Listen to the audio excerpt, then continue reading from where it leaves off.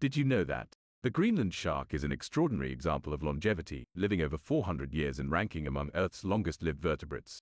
Sharks have lightweight cartilage skeletons, which decompose quickly after death.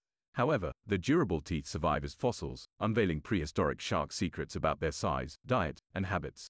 Some shark species, like the sand tiger shark, display a unique reproductive strategy called oophagy or intrauterine cannibalism. Embryos develop inside the mother's uterus, feeding on unfertilized eggs and weaker siblings. This fierce competition ensures only the strongest offspring are born.